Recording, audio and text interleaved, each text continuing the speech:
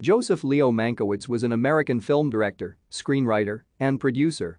Mankiewicz had a long Hollywood career and won consecutive Oscars for both Best Director and Best Writing, Screenplay for A Letter to Three Wives and All About Eve, the latter of which was nominated for 14 Academy Awards and won 6.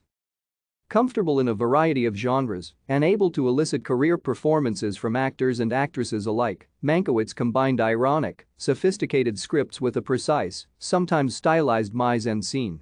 Mankiewicz worked for 17 years as a screenwriter for Paramount Pictures and as a producer for Metro-Goldwyn-Mayer before getting a chance to direct at 20th Century Fox. Over 6 years he made 11 films for Fox. During his over 40-year career in Hollywood, Mankiewicz wrote 48 screenplays.